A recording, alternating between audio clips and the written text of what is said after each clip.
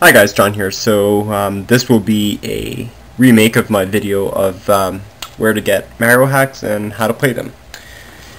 So the first thing you need to do is to download a emulator.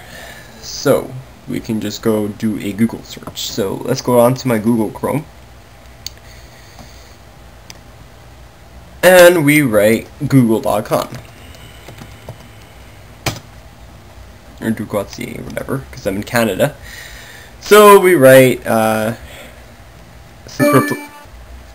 since we're playing with Mario hacks from Super Mario World, so the appropriate thing is to download is a Super Nintendo emulator. So we write ZSnes emulator in a Google search. So I'll provide all the websites on the video description. So we go to the emulator zone. So here's the console, and here are your emulators. So ZSnes is probably the best emulator you can get for, and SNES 9X. I don't really like to use this one because it tends to freeze a lot. ZSnes is probably the best one you can get. So all you do is download it to your desktop. This one, you official release, you download it to your desktop and you download the exe files and readme and the DLL files. You don't need the readme files, you could just delete them.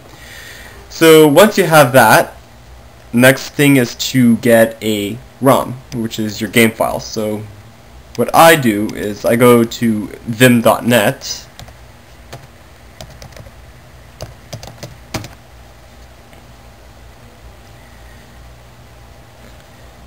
and you go to Vault,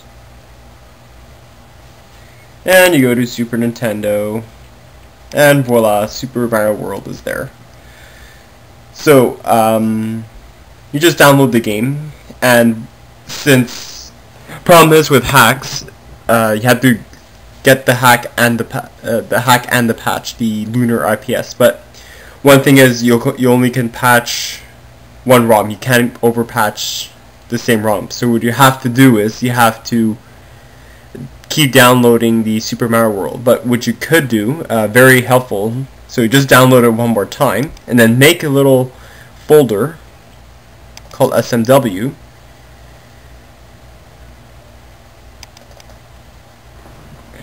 and you just make copies of the Super Mario World so you don't have to download them. So I have about 15 copies.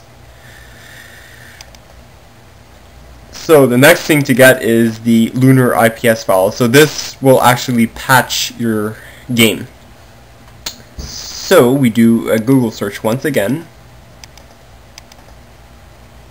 and we write Lunar IPS. Search. Okay, I think this is one I used to have. I believe it's... oh no, it's right here. Okay. So all you do is just download this file. That's all you need. I don't know why I downloaded it again. Okay, so then what you do is you go to the hacks. So to get the hacks, just write WSMW Central.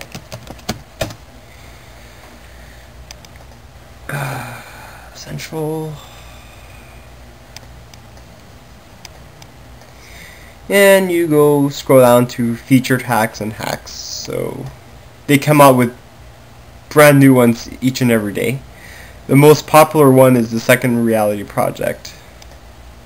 So what I would do is you just download anything that you like. So for example,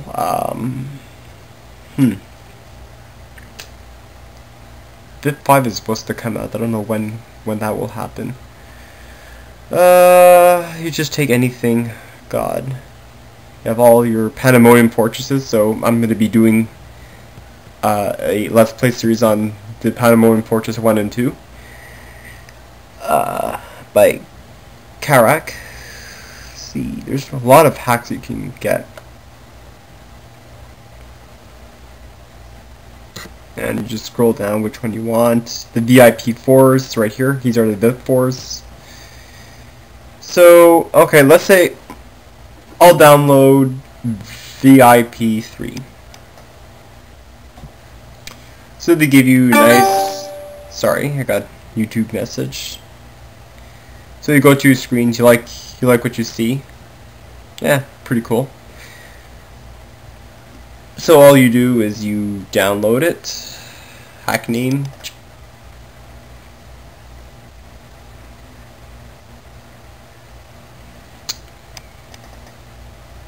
and you'll get to this file. So once you get your Lunar IPS, it'll have a heart shape.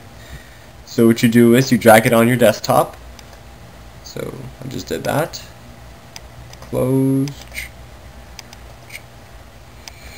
Okay, now Mix 3, that's your VIP4. So what you do is you take your SMW file, you just drag it onto your desktop. Yes. Then you go to change this name. We will call it VIP3. And once you have your Lunar IPS program, you just click on the heart-shaped Mix 3. Then they'll say select file to patch. So we'll just patch VIP3. And now it says successfully patched. So that game is all set. So I bring it to my hacks. Then go to my lovely ZSnes emulator. I'll just close that. Can't I move this? There we go. I go to load. And I look for VIP3. If I find it. VIP3 right here. So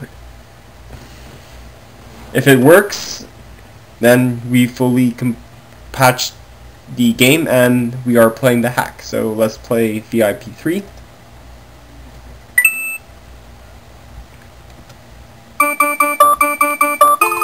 Bingo! It's all done.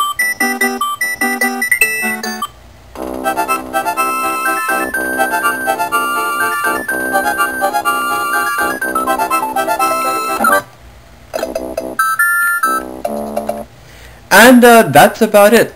So that's all you need to know about downloading hacks and how to play them. So starting tomorrow, I'm going to be doing the Pandemonium Fortress 1 Let's Play series. So stay tuned, guys.